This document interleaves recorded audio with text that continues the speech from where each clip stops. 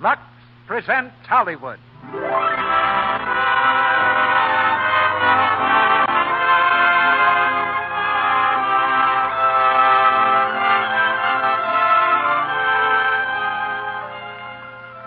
The Lux Radio Theater brings you Claudette Colbert and Fred MacMurray in His Girl Friday with Jack Carson. Ladies and gentlemen, your producer, Mr. Cecil B. DeMille.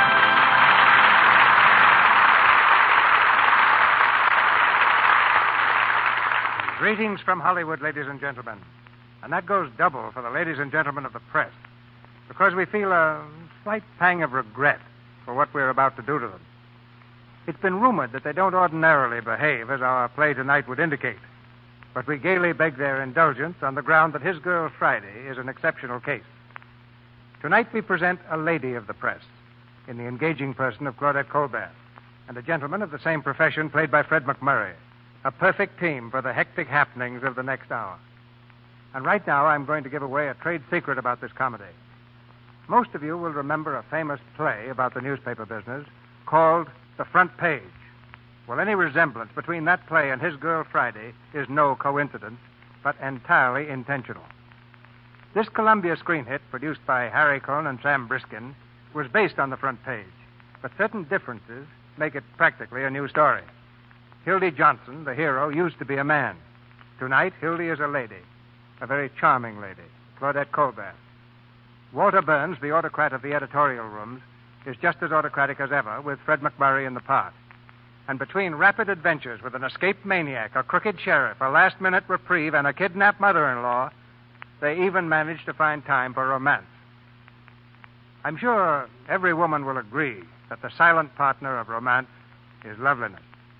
And that's why so many millions of women choose Lux toilet soap. They know that Lux toilet soap is a very active partner of loveliness. Now a quick signal to the switchboard. The footlights brighten and the curtain rises on the first act of His Girl Friday, starring Claudette Colbert as Hildy Johnson and Fred MacMurray as Walter Burns, with Jack Carson as Bruce Baldwin.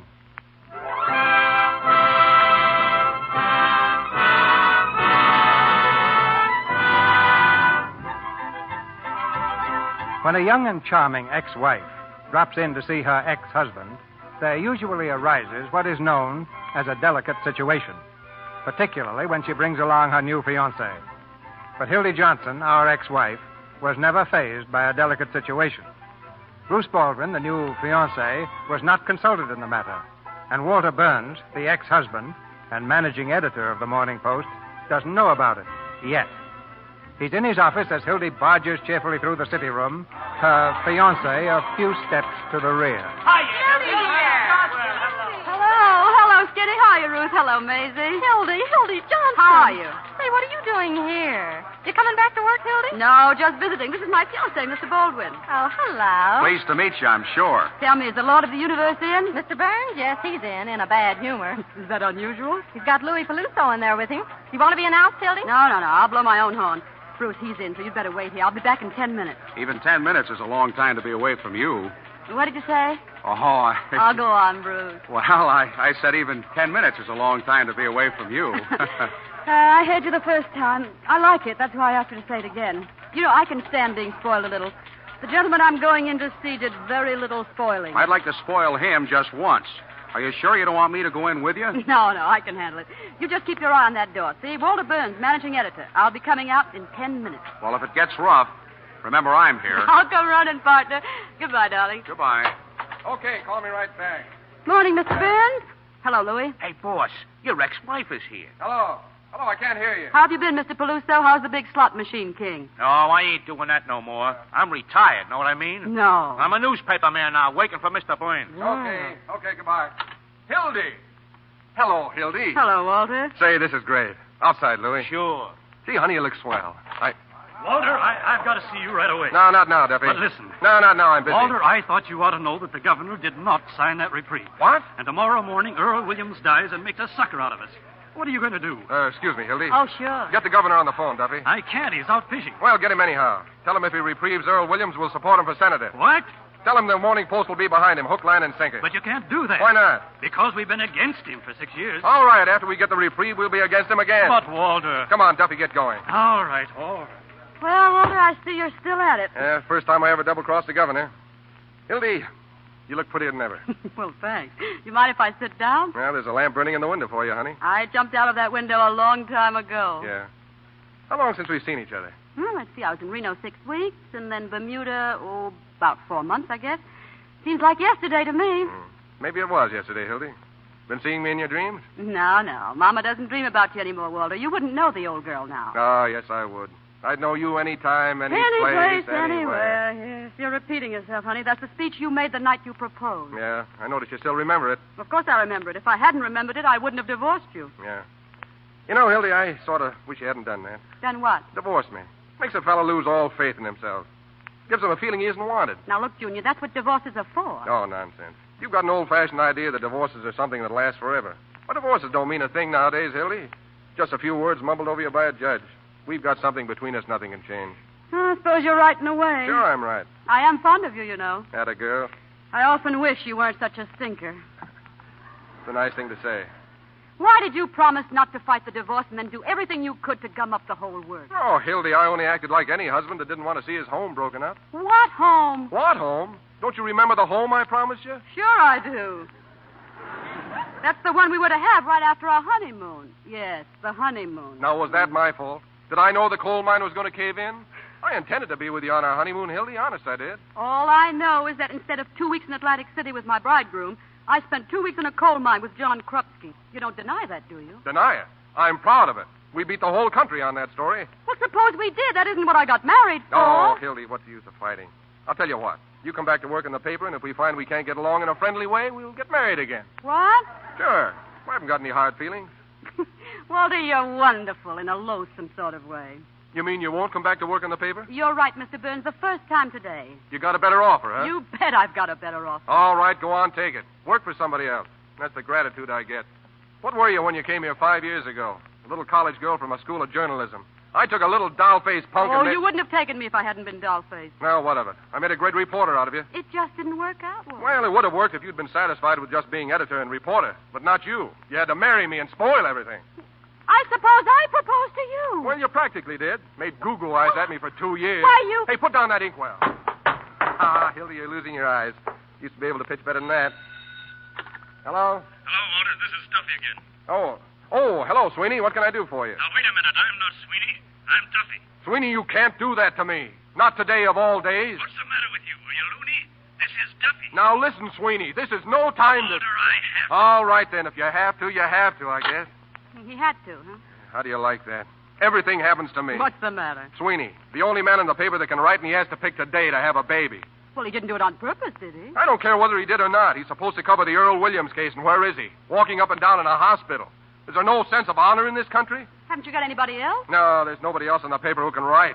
This'll break me, and Hildy. Hildy, you've got to help me. No, sir. Don't let me down in my darkest hour. It'll bring us together again, Hildy, like we used to be. Oh, scram, Svengali. Well, if you won't do it for love, how about money? I'll raise you $25 a week. Will you listen to me, you great big bumble-headed baboon? Do you see this on my finger? Do you know what it is? It's an engagement ring. Engagement ring? No. Well, I tried to tell you right away, but you would start reminiscing. I'm getting married, Walter, and I'm also getting as far away from the newspaper business as I can get. Huh? I'm through. No, Hildy. You can get married all you want, but you can't quit the newspaper business. No, why not? It'd kill you. You're a newspaper man. You're a journalist, Hildy. A journalist? Now, what does that mean? Peeking through keyholes, chasing after fire engines, stealing pictures off old ladies. Oh, I know all about reporters, Walter. A lot of daffy Budinskis running around without a nickel in their pockets. And for what? Just so... Oh, well, what's the use? You wouldn't know what it means to me anyway. I want to be respectable and live a halfway normal life. Well, the point is, I'm through. Where'd you meet this man? Bermuda? Rich, huh? No, he's not what you'd call rich. What's his line? He's in the insurance business. The insurance business? Well, that's a good, honest business, isn't it? Oh, sure. It's also adventurous and romantic. Now, listen, Hildy, I can't picture you being surrounded by policies. I can, and what's more, I like it. Besides, he forgets the office when he's with me.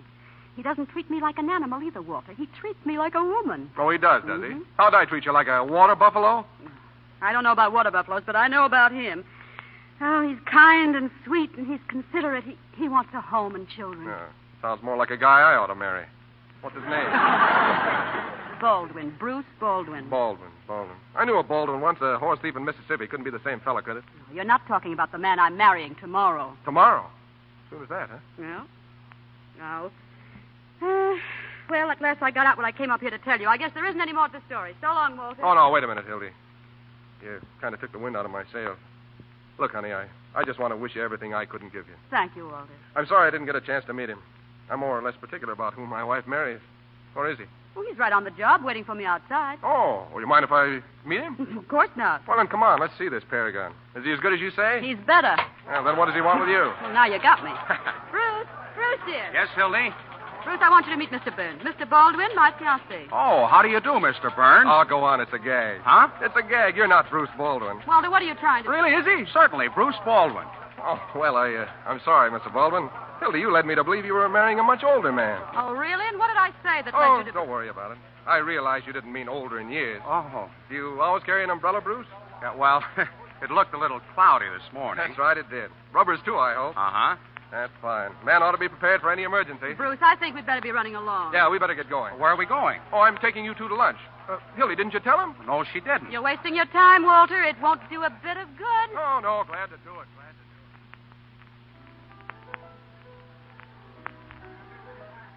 Well. So you two are going to get married, huh? You're getting a great girl, Bruce. I realize that. Yes, and you're getting something else, too, Bruce. You're getting a great newspaper man. No orchids, Walter. One of the best I ever knew. Sorry to see you go, Hildy. Darn sorry. I'd like to believe you meant that. I do mean it. But I know what you want, Hildy. You want a home. Well, I'll certainly try to give her one. I know you will, Bruce. Where are you going to live? Albany. Albany, huh? Got a family there, Bruce? Oh, just my mother. Oh, your mother, huh? You going to live with her? Well, just for the first year. That'll be nice. A home with mother. In Albany, too. Ow, hey, Hildy, what'd you kick me for? I'm sorry, Walter. My foot must have slipped. Oh, okay. Well, let's have a drink, shall we? What do you say? Hey, guys. Oh, no, not for me. I've got to buy the tickets yet and check the baggage. We're taking the sleeper for Albany. Oh, are you leaving today? Uh-huh, 4 o'clock. We're getting married tomorrow. Well, let me get this straight. You mean you're taking the sleeper today and then getting married tomorrow? Oh, well, it's not like that. Well, what is it like? Oh, poor Walter. He'll toss and turn all night, Bruce. You'd better tell him Mother's coming along, too. Mother? Well, your mother kicked the bucket 3 years ago. Oh, no, my mother. My mother. Oh, your mother. Yes. Well, that relieves my mind. No, it was cruel to let you suffer that way, wasn't it? Isn't Walter sweet, Bruce? Always wanting to protect me. Well, I admit I wasn't much of a husband, but you can always count on me. Oh, Mr. Burns, Yeah, guys. you're one on the phone. No, thanks. Excuse me, will you? I'll be right back. Not at all. Don't be long. We've got to leave. Right away. Hello? Hello, Walter. This is Duffy. Oh, Duffy, I'm glad you called. About that lead. No, forget it. Listen. Is there any way we could stop the 4 o'clock train to Albany from leaving town? Sure. We got dynamite. No, okay, never mind. Now get this. Get hold of Sweeney and send him out of town on a 2-week vacation right away. But, Walter, he's covering the Williams hanging. Keep your shirt on. Hildy's coming back in the paper. She is? Yeah, she doesn't know it yet, but she's staying. And listen, tell Louis to stick around the office. I may need him. In the meantime... I kind of wish you'd hurry up. You know, Hildy, he's not such a bad fellow. No, he should make some girl really happy. Slap happy. I sort of like him. He's got a lot of charm. Yeah, he comes by it naturally. His grandfather was a snake. Here he is. Say, he looks all upset. Sorry, folks. Something wrong, Walter? Yeah, bad business. What's the matter? The Earl Williams case. Oh, yes, I've been reading about that. What's the lowdown? Oh, simple, honey. The poor little dope lost his job. Went nuts and shot a cop who was coming after him to quiet him down, and now they're going to hang him tomorrow. Well, if he was out of his mind when he did it, why doesn't the state just put him away? Because there happens to be an election coming up in a couple of days. And nothing brings in the votes like a good old-fashioned hanging. Well, I should think you could show the man wasn't responsible. No, that's not so easy. Well, maybe it's not so hard either. What do you mean, Hildy? Well, don't they have to have another expert examine him before they hang him? Oh, sure. A guy named Egelhofer's going to do it. Why? Well, look, Walter. You get an interview with Earl Williams. Yeah? Print Egelhofer's statement. Yeah? And right alongside it, double column, you run your interview. Alienist says he's sane. Interview shows he's goofy. Hildy, you could do it. You could save that poor devil's life. No. Oh, that's right. You're going away. I forgot. Well, how long would the interview take? Well, only an hour for the interview and another hour to write it, that's all. Well, Hildy, we could take the 6 o'clock train if it would save a man's life. Well, sure. No. Walter, if you want to save Earl Williams' life, you can just interview him yourself. Or else get Sweeney. He's the best man you've got on that paper for talk stuff. Poor Sweeney. Duffy just told me. His wife finally had twins. Isn't that terrible? So Sweeney goes out to celebrate and falls down a flight of steps. Sweeney has twins, so Earl Williams hangs tomorrow. Oh, now, Walter, it isn't as bad as that. Oh, look, Bruce, argue with her, will you? Argue with her. Otherwise, you're going on a honeymoon with blood on your hands. How can you have any happiness after that? All through the years, you remember that a man went to the gallows because she was too selfish to wait 2 hours. Wait a minute. What's the matter? I just remembered. Sweeney only got married 4 months ago. You win. Then Mrs. Sweeney didn't have twins? No, honey, the twins were Walter's. No, it was nothing. Here, we'll start all over again. I'll offer you two a business proposition. Bruce, I understand you're in the insurance game. Don't listen to him, Bruce. I know all his tricks from Hildy, way I'm back. talking to him. Now, look, Bruce. You persuade Hildy to do this story, and you can write a nice, fat policy for me. What do you say? Oh, no, Mr. Burns. I won't use my wife for business purposes. Wait a minute. How big a policy, Walter? Oh, 25,000? What? 50,000? 100? Bruce, what's the commission on a $100,000 policy? Around $1,000. So what's wrong with $1,000? How long would it take to get him examined? Well, I could get a company doctor here in 20 minutes. Okay, I'll get the story. Now you're talking. You keep out of this. Bruce, take him down to the office and see if they'll allow anything on that carcass of his. Say I'm better now than I ever was. That's nothing to brag about. And look, Bruce, after you get the check, you phone me. I'll be in the press room of the criminal court building. Oh, Walter. Yeah? I think you'd better make that a certified check. What do you think I am, a crook? Yes. All right, it'll be certified. Want my fingerprints? No, thanks. I've still got those. Bruce, how much money have you got on you? Well, you know everything we have. $500. Well, give me the $500. But I have to get the ticket. No, I'll buy the ticket. But, Hildy, Oh, really, darling? I know what I'm doing. He'd get you in a crap game. Now, please. Well, all right. Here you are. Thanks. And when you've finished examining this imperfect specimen, remember now, call me. Press room, criminal court building. I will. Be careful now. Never mind me. Watch out for yourself. You're in bad company.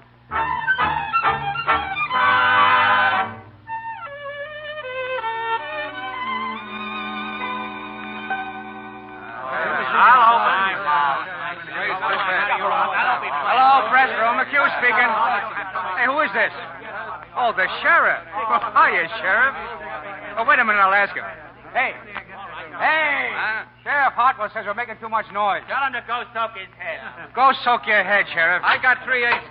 Hiya, boys. Hey, look, it's Hildy Johnson. Hi, Eddie. Hiya, Joe. Oh, yeah, Hildy, glad to see you. Glad to see you. Coming back to work, Hildy? No. This is just a farewell appearance. I'm going into business for myself. What doing? I'm getting married tomorrow. Hey, you're not fooling us, are you, Hildy? No, on the level. Look what I've got right here. 3 tickets for Albany on the 6 o'clock train tonight. What do you mean, 3 tickets? Me and my beau and, hats off, boys, his sweet darling Ma. What? Your mother-in-law? What kind of marriage is that? No, it's going to be all right. I'm going to settle down. I'm through with the newspaper business. Oh, sure. Hey, can you picture Hildy singing lullabies and hanging out the didies? And swapping lies over the back fence? Sour grapes, boys. She'll be back as soon as she gets tired beating rugs.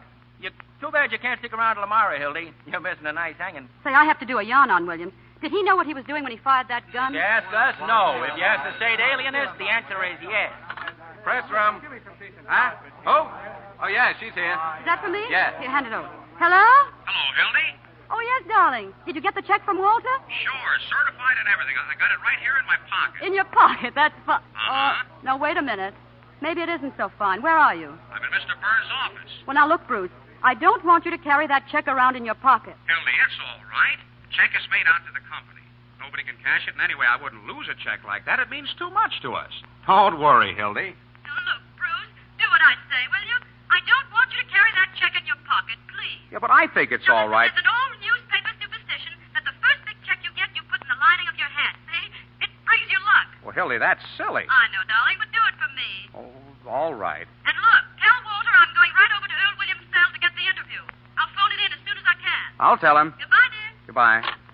Everything all right, Bruce? Oh, yes, Hildy said to tell you she'd get right to work. Oh, fine. Well, I must be going now. Thanks again, Mr. Burns. Oh, don't mention it, Bruce. Don't mention it. I'd do anything for you and Hildy. Yes, I'm beginning to realize that. Well, goodbye, Mr. Burns. Goodbye, Bruce. Oh, and don't forget your umbrella. Might rain, you know. Huh? Oh, thanks. Well, goodbye. Goodbye.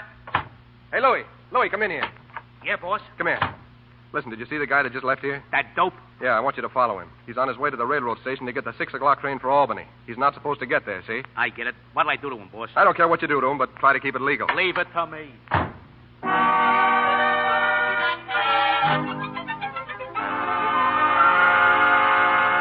Hello? Hello, is this the press room?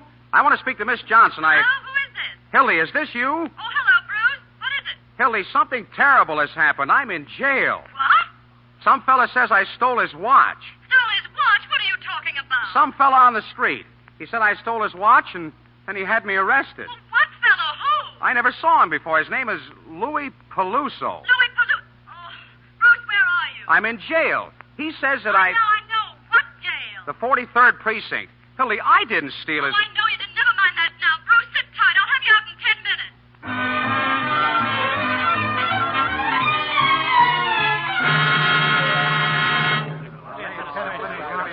Hello, Murphy calling. I'm still in the press room. Nothing new on the Williams case. I'll call you if something happens.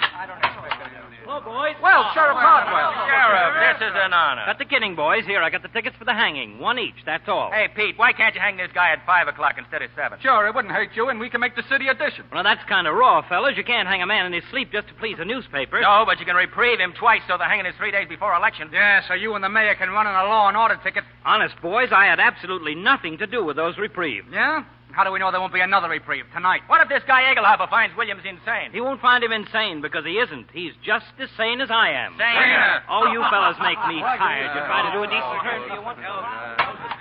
Hiya, Hildy. Where have you been? To the 43rd precinct. Hello, Post. This is Hildy Johnson. Get Walter Burns on the phone. What's the matter, Hildy? You look sore. Oh, you stick around and watch your lady burn. Uh-oh, something... Hello? Hello? Hello, Walter. This is Hildy. Oh, hiya, Hildy. I've got some news for you. Oh, swell. Did you get the interview? Yeah, I've got something much more important. Maybe you better get a pencil and take it down. All set, Hildy. Let it go. Now get this, you double-crossing chimpanzee. There isn't going to be any interview. Wait a minute, And there Hildy. isn't going to be any story. And that certified check of yours leaves with me in 20 minutes. I wouldn't cover the burning of Rome for you if they were just lighting it. What are you And talking if I ever lay my two eyes on you again, I'll hammer that monkey skull of yours so it rings like a Chinese gong. Hey, what are you sore about? Oh, you don't know what I'm sore about? No. Well, maybe you'd better get Louis to tell you the story of his watch. Goodbye. Listen, Hildy. Nice going, Hildy. That's telling him. That, gentleman, was my farewell speech to journalism. Goodbye, boys. I'm off to Albany. Send us a postcard, kid. I'll do that. When will we see you again, Hildy? Well, the next time you see me, I'll be riding in the limousine giving out interviews on success. So long. What the? Was that a shot? It sure sounded like it. Hey, listen. It's a jailbreak. Come here, that window. What? Hey, what's the matter down there? What's happened? What's that gate? Close that gate! Cooley! Who got away? Who was it? Earl Williams! Earl Williams! Where is he? Give me a phone. Hello, Give me a phone. Tribune. Earl Williams just broke jail. Hey, you're shooting, you dopes. Look out where you're aiming. We better get out of here. There's some phones in the state's attorney's office. Come on. Hello, Post. Hildy Johnson. Get me Walter Burns, quick. Hello, Walter. This is Hildy. All right, listen, Hildy. Shut up. Earl Williams just escaped from jail. What? That's all I know. Stick by the phone till you hear from me. Hildy, if you'll cover Yeah, me, don't worry. I'm on the job.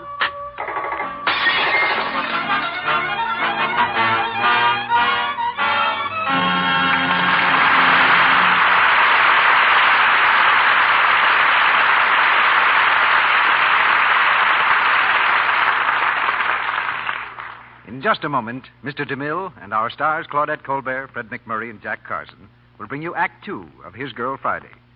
And now, oh, Sally. What does that remind you of? Why, that tune always makes me think of the old South, of dashing young officers courting charming little Southern belles. It makes me think of magnolia trees and crinolines and organdy ruffles and, well, Scarlett O'Hara. Good. And this tune, Sally. Oh, everybody thinks of Lux toilet soap when they hear that, Mr. Ruick. Yes, Lux toilet soap. Right. And now, if you add those two tunes together, it reminds you that the makers of Lux Toilet Soap have captured the charm of the Old South for you in their exquisite Scarlett O'Hara brooch.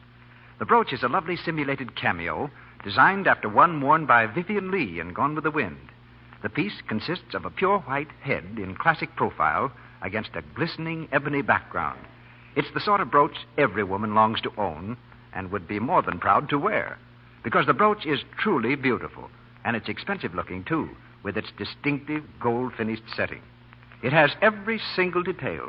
It has so many touches that make for beauty and quality, including a safety clasp. Well, don't forget to tell everyone how easy it is to get one of those brooches, Mr. Ruick. Yes, Sally, thanks. It's as easy as falling in love with a lovely Lux Toilet Soap complexion. Now, here's all you do. Just go to your dealer, buy 3 cakes of gentle white Lux Toilet Soap, and ask him for an order blank. Or write your name and address on a piece of paper and send it with the 3 Lux Toilet Soap wrappers and 15 cents in coins, no stamps, please, to Lux Toilet Soap, Box 1, New York City. I'll repeat that. Lux Toilet Soap, Box 1, New York City. It's as easy as that. And your Scarlett O'Hara brooch will be mailed to you promptly. Only, please don't delay.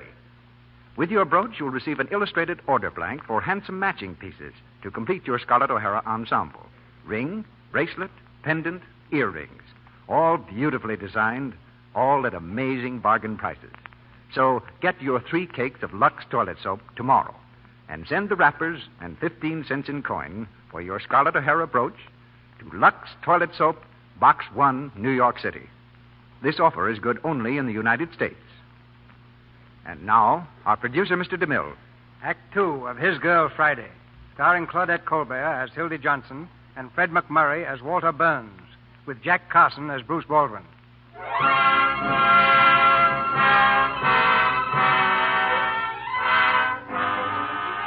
With the maniac Earl Williams roaming free in the city, things are happening fast around the criminal courts building. The press room is deserted for the moment, when suddenly Hildy Johnson sweeps through the door and grabs the telephone. Hello, Post. Walter Burns, right away. Hildy? Walter, listen.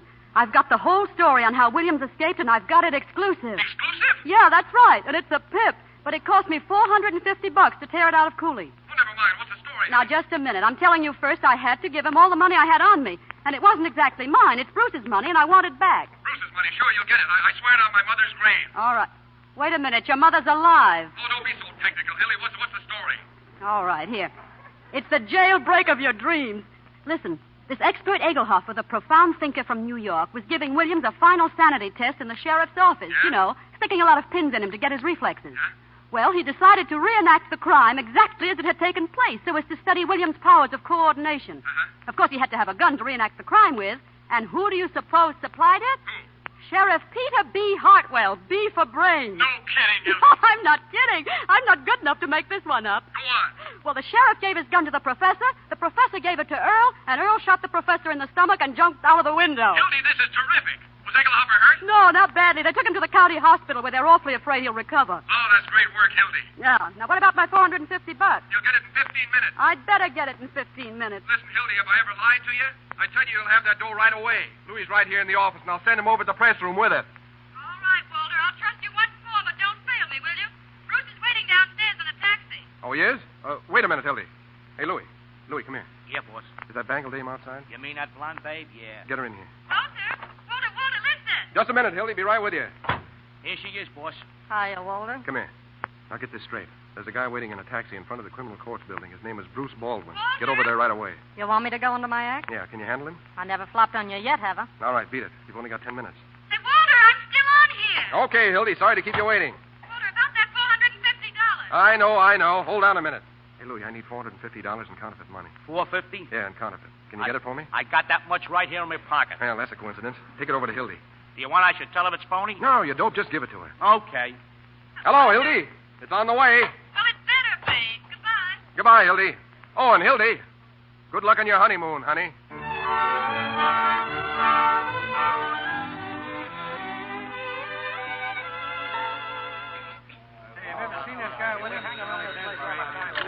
Press room.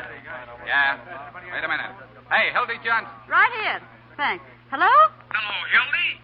Bruce, I thought you were waiting in the taxi. Hildy, something awful has happened. What? Hildy, listen.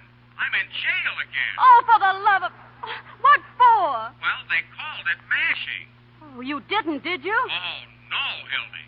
I was sitting right in the taxi right where you left me, and the young lady seemed to have a dizzy spell. And... Well, was she a blonde? Yeah, she's a blonde, very blonde. Oh, And never mind. I know what happened. Bruce, where are you? the 26th precinct. All right, I'll get you out as soon as I can. Goodbye. Anything I can do, Hildy? Yeah, you can stab Walter Burns in the back for me, that dirty double. Oh. Listen, I've got to bail somebody out again. How much money have you got? $1.80. Andy, how about you? 64 cents. Oh, thanks. You can buy an annuity. Hey, Hildy, look sore again. Press room, McHugh speaking. No, I can't get an official statement yet. Hey, boys, here's the mayor. Wait a minute. The mayor just walked in. I'll call you back. What do you say, Mayor? How about a statement? Come on, Mayor. Get out. Quiet, please. Don't pester me now, boys.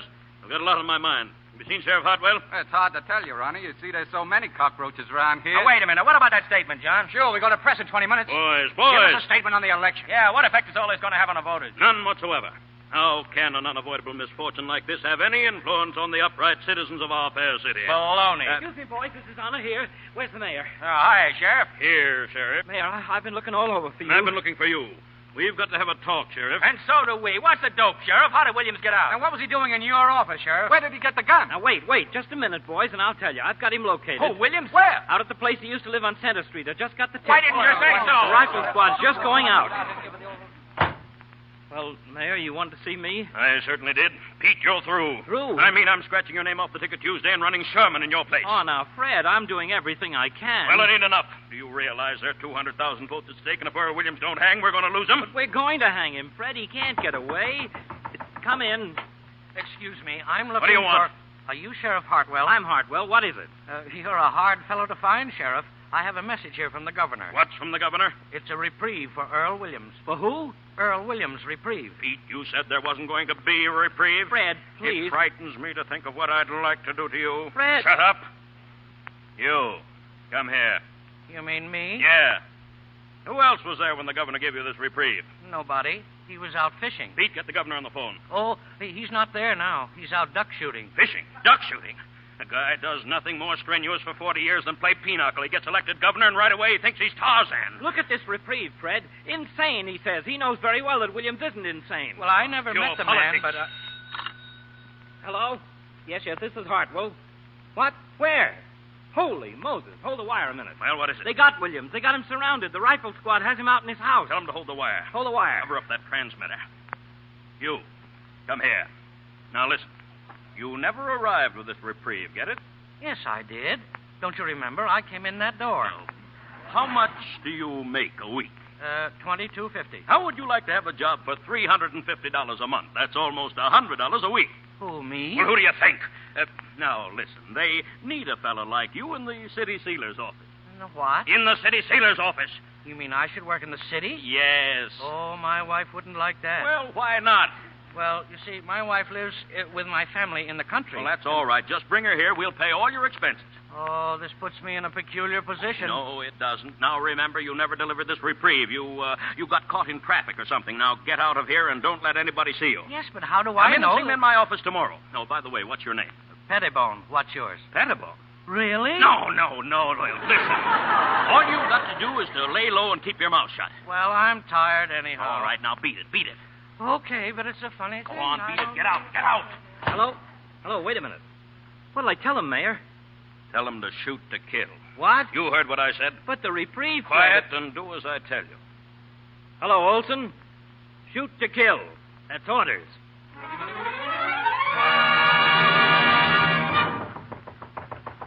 Come in.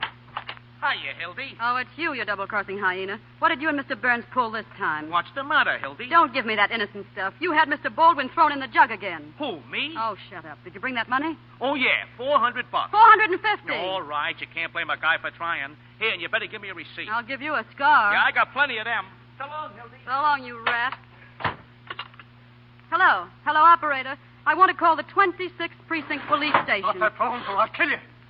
Never mind, operator. Hello, Earl. You're not going to tell anybody where I am.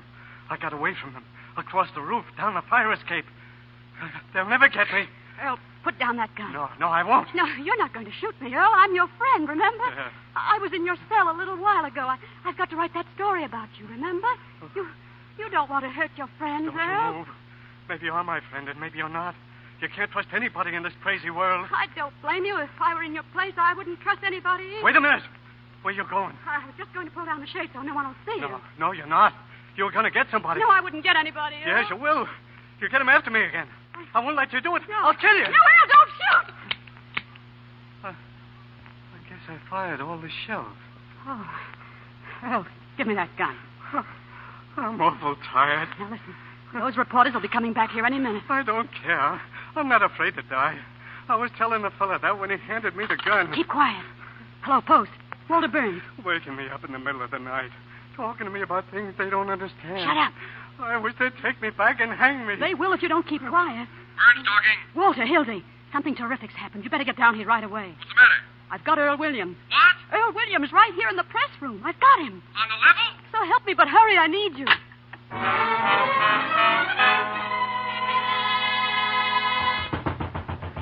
Open up. Hildy, open up.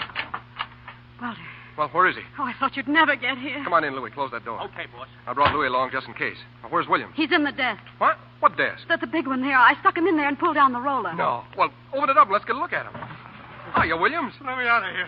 I can't stand it in here. Shut up. You're sitting pretty. Hey, get back in there. Who's that at the door? I don't know. Hildy, let me in. Oh, for the love of Mike, it's Bruce's mother. Hildy. Coming. Hildy, are you crazy? Don't let that dame in here. I've got to. I'll get rid of her right away. Well, Oh, come in, Mother. don't you mother me, playing cat and mouse with my poor boy, keeping him locked up. Mother, I can explain Making that. us miss 2 trains and you supposed to get married tomorrow. I'll go with you in 5 minutes. You don't have to go with me at all. Just give me Bruce's money and you can stay here forever as far as I'm concerned. Oh, please, Mother. Let me out of here. Shut up. What was that? What, lady, what? There's a man in that desk. Oh, don't be silly, lady. What would a man be doing in a desk? There's something funny here. Shut up, will you, lady? I won't shut up. You're doing something wrong. Mother, please. Louis, get this dame out of here. Oh, no, wait a minute. Go on, Louis. Take her over to Full Lock Mike. No. Hello, lady. Let me alone. My name is Louis Peluso. Walter. Lock her up and see that she doesn't talk to anyone on the way. Help! What do I tell him? Tell him it's a case of DTs. Go on. Let me go! Come Let me on, go! lady, come Help! Hurry, on. Mother. This is only temporary. Oh, Walter, what have you done? Come here, Hildy. Now, let me go. I've got to go with her. I've got to get Bruce out of jail. Get Bruce out of jail. How can you worry about a man who's resting in a nice, quiet police station when this is going on? Hildy, this is war. You can't desert me now. Oh, get off that trapeze. You've got your story right over there in the desk. Go on. Smear it all over the front page. Earl Williams captured by the Morning Post. But I'm getting out. Oh, you drooling idiot. What do you mean you're getting out? There are 365 days in the year you can get married, but how many times have you got a murderer locked up in a desk? Once in a lifetime. Hildy, you got the whole city by the seat of its pants. Oh, sure, I know. You know. You've got the brains of a pancake. That wasn't a story you covered. It was a revolution. This is the greatest yarn in journalism since Livingston discovered Stanley. It's the other way around. Oh, don't get technical. You realize what you've done? You've taken a city that's been graft-ridden for 40 years under the same old gang, and with one yarn, you're kicking them out. What? Sure. We'll make such monkeys out of these ward healers next Tuesday that nobody will vote for them. Not even their own wives. I get it. You've kicked over the whole city hall like an apple cart. You put one administration out and the other one in. This isn't just a newspaper story, Hildy. It's a career. Walter, I never figured it that way. Oh, you're still a doll-faced hick, that's why. We'll be the white-haired boys, Well, won't sure. Well, Hildy, they'll be naming streets after you. Hildy Johnson Street.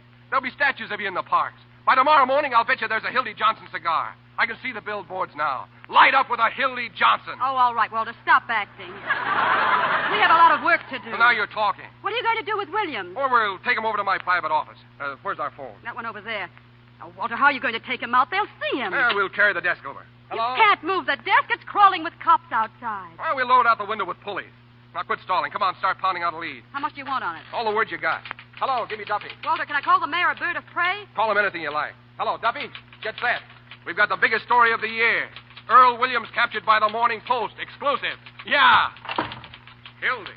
Oh, Bruce. Hey, wait a minute, Duffy. What do you want here, Bruce? I came to see Hildy. Bruce, I'm awfully busy. Hildy, I just want you to ask you one question. How did you get out of jail? Not through any help of yours. Hey, listen, will you get out of here? Bruce, I'll explain the whole thing later. Where's Mama? She said she was coming up here. Well, she left. Oh, where did Mama go? Oh, I don't know. Out someplace. I don't understand. Did she get the money? No. She left in a hurry. The money's right there in my purse. Now, Bruce, $450 right there. Take it. Hildy, I'm taking the 9 o'clock train. Oh, let her alone, will you, buddy? Bruce, I please. just wanted you to answer one question. You don't want to come with me, do you? Oh, Bruce. Answer me, Hildy. You don't want to, do you? Now, look here, my You good man. shut up, Burns. You're doing all this to her. She wanted to get away from you and everything you stand for. Hildy, are you going to give up everything for a man like this? Oh, no, I'm not, but something's happened, Bruce. Wait till I tell you. You tell him nothing. He's a spy. I'm you not fool. a spy. Hello. Hildy, you're coming with me right now. Oh, no, Bruce, give me just a second. Can't you see this is the biggest thing in my life? Oh, I see what you are now. You're just like Walter Burns and all the rest. Sure, that's what I am. Well, I'm glad I found out in time. I'm leaving, Hildy. Hello, Duffy. Get hold of Butcher Connor. Well, if you change your mind, I'm leaving on the 9 o'clock train. Well, where is he? Wait, Bruce, listen. If you want me, take me as I am instead of trying to turn me into a housewife. I'm not a suburban bridge player. I'm a newspaper man. That's all I wanted to know. Goodbye, Hildy. Hildy, have you got that lead? Have I? Boy, take a look at this. It's terrific.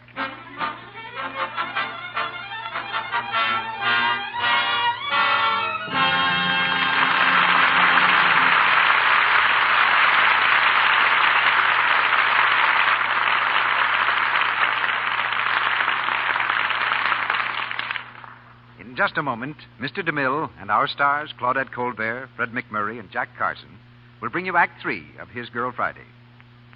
And now we have an opportunity to take a look at the fall styles through the eyes of an expert, Miss Colma Flake, Western fashion editor of the famous publication Motion Picture Magazine. As a mere man, Miss Flake, I won't presume to ask you specific questions on a subject that I know nothing about. So won't you go right ahead and give us a few highlights on current fashions? Well, Mr. Ruick, there are several important differences between this and last year's silhouettes. While skirts are slimmer and straighter, side drapery is used on some costumes, but only to accent the essential lines of the skirt. In other words, simplicity of line and careful cutting of the fabric are most important. Woolen dresses in soft colors are high style. Many of them are to be worn with short fur jackets, the color of the dress to blend with the fur. By the way, Barbara Stanwyck has such a costume in lovely beige and brown tones. Most women will be glad to hear that satin hats draped close to the head are in style. Worn with a woolen dress, they give that sophisticated look we all love. Paulette Goddard has ordered one in a stunning new light shade of brown. Black, of course, is more popular than ever. There's an effective richness in many of the black costumes shown. This is achieved by touches of unexpected colors, especially olive, slate blue, or dull gold. The effect is made more striking by a single piece of handsome jewelry. If you have an heirloom piece in gold and black enamel, by all means wear it. Personally, I certainly congratulate you, Mr. Ruick, on offering this beautiful Scarlett O'Hara brooch at this time. It's just the thing from a style point of view as well as lovely in itself. The pure white of the simulated cameo against the glistening ebony background is very striking, and the gold finish setting is very rich looking. It's quite perfect at the neckline of a black dress or with one of the dark greens or soft blues so popular right now. To sum up, styles will be simple and rich and distinguished looking this fall, and handsome jewelry pieces like this will be just the thing to complete the effect of simplicity and richness. Thank you, Miss Flake. Again, as a mere man, let me say that I'm glad those little satin hats are back again. I like them. And now let me tell all of you just once more how easy it is to get one of these handsome, simulated cameo brooches of the same design worn by Vivian Lee as Scarlett O'Hara in Gone with the Wind. Just get an order blank from your dealer, or write your name and address on a piece of paper and mail it, together with the wrappers from 3 cakes of Lux toilet soap and 15 cents in coin, no stamps, please, to Lux Toilet Soap, Box 1, New York City. You'll be thrilled and delighted with the beauty and the fine craftsmanship of your Scarlett O'Hara brooch. With your brooch, you'll receive an illustrated order blank telling you how to get additional matching pieces to complete your Scarlett O'Hara ensemble. You can have a ring, bracelet, pendant, earrings, all of the same lovely Scarlett O'Hara design, and all at amazing bargain prices. So don't delay. Send 3 wrappers and 15 cents in coin to Box 1, New York City, for your Scarlett O'Hara brooch tomorrow. Remember the address: Lux Toilet Soap, Box 1, New York City. This offer is good only in the United States. We pause now for station identification. This is the Columbia Broadcasting System.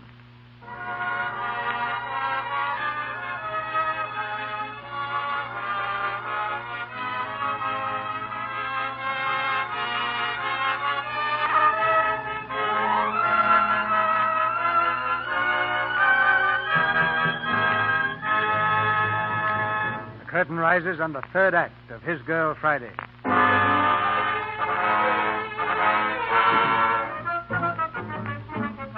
A few more whirlwind minutes have passed, and the convict Earl Williams is still safe and sound in the roll-top desk. Hildy still types furiously to finish the story for the late edition, and Walter is still on the phone. Listen, Duffy, did you tell Bush to take a taxi, that every minute counts? Well, who's he bringing with him? All right, stay near the phone. Butch is on his way over with 4 mugs. They're going to help us move off the desk. All we got to do is hold out for 15 minutes. The boys will be back. They'll be coming in here to phone. Hey, Williams, are you all right in there? Knock on the desk. Hey, listen, Williams. I'm going to knock 3 times. That's our signal, see? You get it? Answer with 3 knocks if you're okay.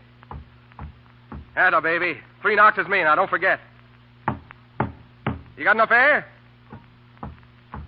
Ah, good boy. Well, come on, Hildy. Tear into it. Don't sit there like a frozen robin. I just thought of something. You've messed up my whole life. Do you know that? Bruce is gone. His mother...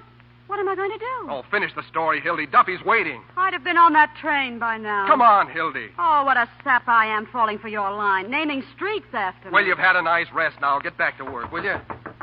Hello, who is it? Hey, boss, it's me. It's Louie. Now, wait a minute. Go on in quick. Listen, boss. Hey, what's the matter, Louie? Where'd you get that black eye? Boss. Where's Mrs. Baldwin? What'd you do with her? Where is she? You been in a fight? Down Western Avenue we was going 65 miles an hour. You know what I mean? Hey, take that mush out of your mouth. Where's the old lady? I'm telling you, we run smack into a police patrol. You know what I mean? We busted it in half. Oh, was she hurt? Can you imagine bumping into a load of cops? They come rolling out like oranges. But what did you do with her? Search me. When I come to, I was running down 34th Street. Oh, Butterfingers. It'd be an old dame to take somewhere and you hand her over to the cops. What do you mean I hand her? The cops was on the wrong side of the street. Yeah, now everything's fine. She's probably squawking her head off in some police station. I don't think she's squawking much. You know what I mean? What? Oh, don't tell me. You mean she was killed? There's an awful good chance. Oh, my Dad. Oh, this is the end. Oh, no, it's fate, Hildy. What will be, will be. But what am I going to say to Bruce? What can I tell him? Oh, look, honey, if he really loves you, you won't have to tell him anything. Oh, I killed her. I'm responsible. Oh, what am I going to do? How can I ever face him again? Look at me, Hildy. I'm looking at you, you murderer. Oh, now, if it was my own mother, I'd carry on. You know I would for the paper. Louis, where did it happen? Western and 34th. I'm going out. Hey, we can do more right here. Now, be calm. Be calm? How can I? Open the door. Open that Hey, listen. door. Boss, it's the sheriff. Yeah, and the reporters from every sheet in town. Now we're in a sweet Spot spot. or no spot, I'm leaving. Don't open that door, Hildy. Just a minute, Johnson. Let me alone. Don't let her get away, Sheriff. Take your hands off Hold her, me. boy. Hey, just a minute, Sheriff. Who do you think you are breaking in here like this? You can't bluff me, Burns. I don't care who you are or what paper you're editor Now, of. let me go, fellas. Something's happened to Mrs. Baldwin. Hang on to her. Hey, what's the idea? I'll tell you what the idea is. One of the prisoners was looking out of the jail window about an hour ago, and he saw a man come down the fire escape and into this window. That man was Earl Williams. What are you doing, Hildy? Hiding him for a scoop? Come on. I don't know anything about it. Let me out of here. She knows plenty. Come on, Sheriff. Give her the third degree. Where is he, Johnson? Where you got him? You're barking up the wrong tree, Sheriff. I'll give you 3 minutes to tell me where he is. Come on, where is he? All right. He went over to the hospital to call on Professor Egelhofer. What? Yeah, with a big bag of marshmallows. Here, lady, is this the place? Yes, this Oh, is the police officer. Mother, I'm so glad to see you. Are you all right? That's the man officer right there. What's the idea here? This lady claims she was kidnapped, Sheriff. What? They dragged me all the way down the stairs and put me in a taxicab. Just a minute. Did this man here have anything to do with it? Now, listen, Why, he was the one in charge of the whole thing. He told them to kidnap me. Excuse me, madam. Are you referring to me? You know you did. What about this, Burns? Kidnapping, huh? Oh, trying to frame me, eh? I never saw this woman before in my life. Oh, what a thing to say. Now, look here, madam. Be honest. If you were out joyriding, plastered, and getting into some scrape, why don't you admit it? Instead of accusing innocent people. Oh, you ruffian. How dare you talk like that to me? He's just a little crazy, Mother. I'll tell you something more. Yes? I'll tell you why he did it. Go on, madam. I was in here, and they had someone with them. They were hiding him. Hiding him? In here? Yes. Madam, that's a barefaced lie. What was that? Burns just banged on that desk. Yeah, but someone banged back. There's somebody in that desk. Earl Williams. It's Earl Williams. He's in the desk. Stand back, you men. Come out, Williams. Come out, do you hear? We've got you covered. Open that desk. All right. You got me. Now go ahead. Shoot me. Grab him. Grab that man. I got him, Sheriff. Take him down to the jail and swear out a warrant for the arrest of Walter Burns and Hildy Johnson.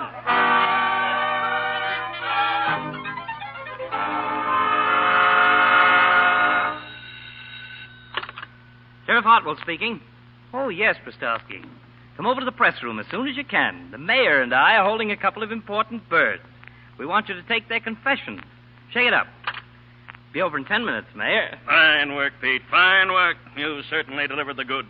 I'm proud of you. Look kind of natural with handcuffs on, don't they, Fred? A sight for sore eyes. Aiding an escaped criminal and a little charge of kidnapping. Looks like about 10 years apiece for you, Worth. Does it? Anytime you think you can lick the Morning Post, it's time for you to get out of town. Oh, your luck's not with you now. It isn't going to help you this time. You're through. Listen, the last man who said that to me cut his throat a week later. Oh, is that so? Yeah. We've been in worse jams than this, haven't we, Hildy? Nope. You forget the power that always watches over the Morning Post? Well, it's not with you now. Yeah, you're going to be in office about 2 days more. Yeah, and then we're pulling your nose right out of the feed bag. Oh, the power of the press. Listen, bigger men than you have found out what the power of the press is. Presidents and kings. Hello, Sheriff. Oh, get out of here. You remember me? My name is Pettibone. Get out. Here's your reprieve, Sheriff. Did you hear me? Beat it. You can't bribe me. Now, my wife says... Hey, what is this? Get out of here. No, I won't. Here's your reprieve. I don't want to be a city sealer. Pete, who is this man? Well, I don't know, Fred. Get out. Just a minute. Who was trying to bribe you? They wouldn't take the reprieve. What did I tell you? An unseen power. Why, the man's insane. Frame up. Trying to hang an innocent man to win an election, That's huh? a lie. I never saw him before. Say, you. What's your name? Pettibone, Joe Pettibone. What's yours? When did you deliver this reprieve, Pettibone? Who did you talk to? They started right in bribing me. Who's they? Them. Those two men. Why, that's absurd on the face of it. He's talking like a child. Out of the mouths of babes. Why, he's insane or drunk or something. Why, if this unfortunate man, Williams, has really been reprieved, I personally am tickled to death. Aren't you, Pete? Oh, sure. You'd hang your own mother to be reelected. That's a horrible thing to say about anybody, Miss Johnson. Well, never mind that now. Let's have your story, Mr. Pettibone. Well, 19 years ago, I married Mrs. Pettibone. Yes, well, you can skip all that. Sheriff, this reprieve is authentic. Our Commonwealth has been spared the painful necessity of shedding blood. Oh, get down off of the soapbox. Save that for the Tribune. Pete, take those handcuffs off my friend. I was just going to. Well, hurry up. I'm amazed at you doing a thing like that. Well, I was only doing my duty. Nothing personal in it. No, of course not. Of course not. What did you say your name was? Pettibone. Here's a picture of my wife. Oh, yes, a very fine-looking woman. She's good enough for me. But if my wife heard... I understand that perfectly, Mr. Pettibone. And as long as I am mayor... Which ought to be about 3 hours more, I'd say. Just long enough for us to put out a special edition asking for your recall. And your arrest. You know, you little boys ought to get about 10 years apiece, I think. Now, I wouldn't make any hasty decisions, Mr. Burns. You might run into a thumping big libel suit. You're going to run into the governor. Well, my old friend, the governor, and I understand each other perfectly. Yes, so do I. So do you, what you who do. And now, Mr. Pettibone, if you'll come with us, we'll take you over to the warden's office and deliver this reprieve. Come along, Pettibone. So long, Walter. So long, you crook. Right this way. Wait until those two future jailbirds read the Morning Post tomorrow. Hey, that was a tight squeeze. Hello, give me Duffy. That was the worst jam we've been in a long time. Yeah. What? Well, where is he? Well, get him. Do you remember the time we stole old Lady Haggerty's stomach off the coroner's physician? Yeah. We proved she'd been poisoned. Yeah. We had to hide out for a week. Do you remember that? The Shoreland Hotel. That's how we happened Yeah, don't forget, we could have gone to jail for that, too. You know that. Yeah, I guess we could. Yeah. You know, maybe you're right, Hildy. It's a bad business. You're better off out of it. You better get going. Where'll I go? To Bruce, of course. Well, you know he's gone. He took the 9 o'clock train. Well, just send him a wire and get on that train. He'll be waiting for you at the station when you get to Albany. Get going, Hildy. Get going, Hildy. What is that with you? Can't you understand? I'm doing something noble for once in my life. Now, go on, get out of here before I change my mind. Walter, listen. Go on, it's tough enough now. Just a minute. Go on, send the fellow a wire. He'll be waiting when you get there. Oh, I get it. The same old act, isn't it? Trying to push me out of here, figuring that I'll be stupid enough to want to stay. I know I deserve that, Hildy. Hello. Oh, wait a minute, Duffy. But this time you're wrong, Hildy. I made fun of Bruce and Albany and all that sort of thing. You know why? Why? Because I was jealous of him. Because I was sore at him for offering you the sort of life that I can't give you. That's what you want, isn't it? Well, I could stay and do the story and take the train in the morning. No. Forget it. Goodbye, dear, and good luck. Oh, hold on a second, Duffy. I'll answer that. Hello, Hildy Johnson. Hildy, this is Bruce. Bruce? Hildy, something awful has happened. Oh, Bruce, not again. What jail are you in? The 24th precinct. But what for? For trying to pass counterfeit money. What do you mean, counterfeit money? Where did you get it? You gave it to me. I did. Oh. Hildy, I've got to get out of here. Oh. Okay, I'll fix it up somehow. Hey, Duffy, hang on. Oh. No, honey, don't cry, please. I didn't mean to make you cry. You never cried before. I thought you were really sending me away to Bruce. I didn't know you had him locked up. I thought you were going to stand by and let me go off with Bruce and not do a thing about it. Oh, go on. What do you think? I wasn't a chump. I thought you didn't love me. Well, what were you thinking with? I don't know. Well, what are you standing there gawking for? We have to get him out of jail. Send Louis down and give him some honest money so he can go back to Albany where he belongs. Sure. Hey, Duffy, tell Louis to stand by. Yeah, we're coming over to the office. No, don't worry about the story. Hildy's going to write it. No, she's not quitting. She never intended to. We're going to get married. Can we go on a honeymoon this time, Walter? Sure, honey. Hey, Duffy, you can be managing editor. No, not permanently, just for a couple of weeks while we're on our honeymoon. Oh, Walter. I don't know where we're going. Hey, Hildy, where are we going? Niagara Falls. Niagara Falls, Duffy. A whole 2 weeks, Walter? What? I can't hear you, Duffy. Strike? What strike? In Albany? Oh, I can't ask Hildy to spend... We'll spend our honeymoon in Albany. Okay, Duffy. Well, isn't that a coincidence? Come on, Hildy, we've got to go to Albany. Say, I wonder if Bruce can put us up.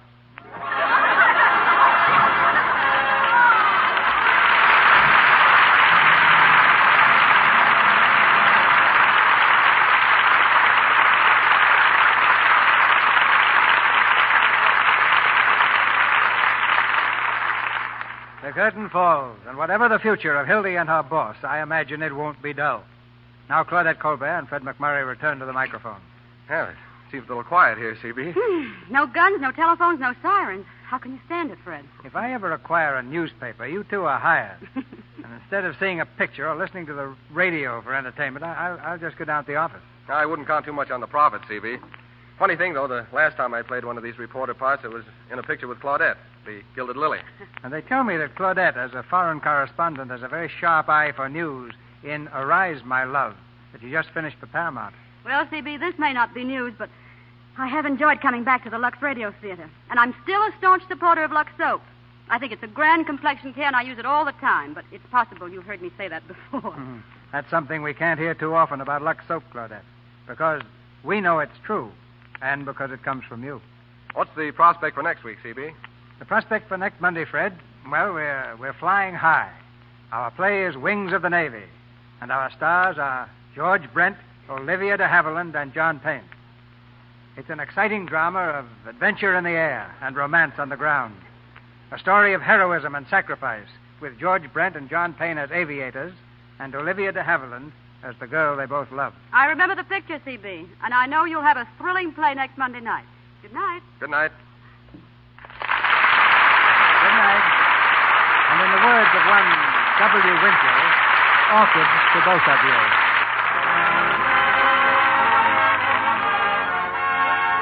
Our sponsors, the makers of Lux Toilet Soap, join me in inviting you to be with us again next Monday night when the Lux Radio Theater presents George Brent, Olivia de Havilland, and John Payne in Wings of the Navy.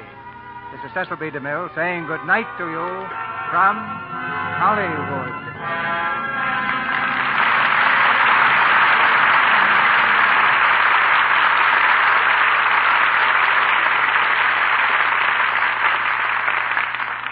Heard in tonight's play were Arthur Q. Bryan as sheriff, Edward Marr as Louis, Lou Merrill as mayor, Chester Clute as Pettibone, Warren Ash as McHugh, Charles Seal as Murphy, Edwin Max as Endicott, Verna Felton as Mrs. Baldwin, Tony Hughes as Earl Williams, Sherman Nichols as Duffy, and Catherine Keyes and Hal Gerard. Fred MacMurray is currently appearing on the screen in the Paramount picture Rangers of Fortune. Jack Carson is featured in the RKO picture Lucky Partners. His Girl Friday was based on The Front Page by Ben Hecht and Charles MacArthur. The Scarlett O'Hara brooch, offered you by the makers of Lux Toilet Soap, is designed after one worn by Vivian Lee in Gone with the Wind, the Selznick International picture, produced by David O. Selznick and released by Metro-Goldwyn-Mayer. Our music is directed by Louis Silvers, and your announcer has been Melville Ruick.